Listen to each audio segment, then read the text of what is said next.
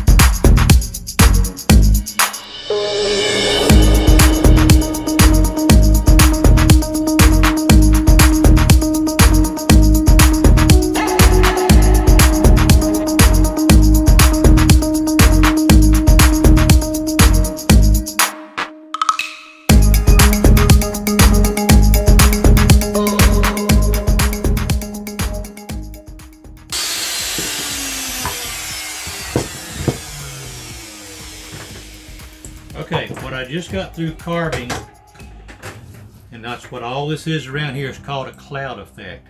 And this is going to get painted black in the background, and then the tops of the letters are going to be painted white, so it's going to be standing out stark in contrast, so it's going to be very legible for your residents to view when they come to the park. So that shows you what I'm going to be doing here. I'm going to finish that up here.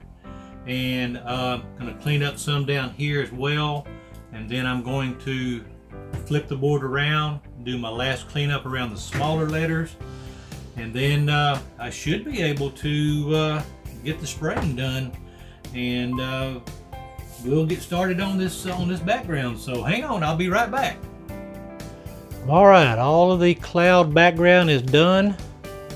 I am now ready to mask it off, shoot the black, and then get ready to do the final background. So hey, we're coming right along. I'm going to get the black shot in tonight. I'll get it sanded down, and then tomorrow afternoon I will start the background that I want to do on it. So hang on, I'll be right back with the black already put in.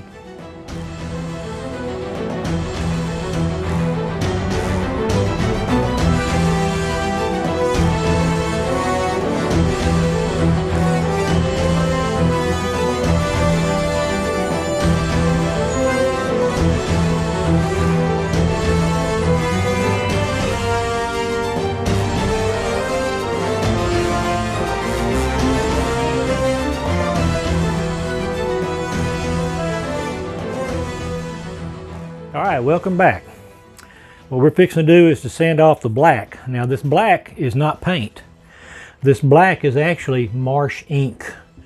It's an ink that we use instead of the black paint. We use that because it doesn't bleed into the woods near as easily, and we get a better finish with them. So we're going to be using my orbital sander, and I think it's 150 grit sandpaper I've got in there right now. So I'm just going to take a light touch, and we're just going to let the sander do the work. So here we go.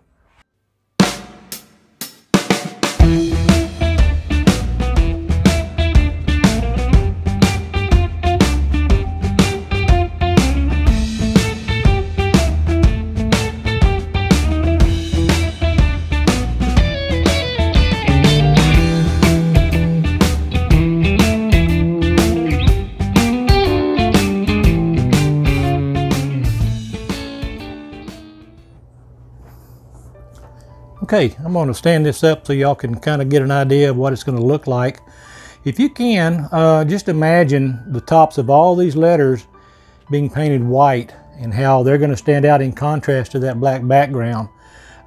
It's going to be very easy for all the residents to read, and I think that's going to be a good looking sign when we're all finished with it.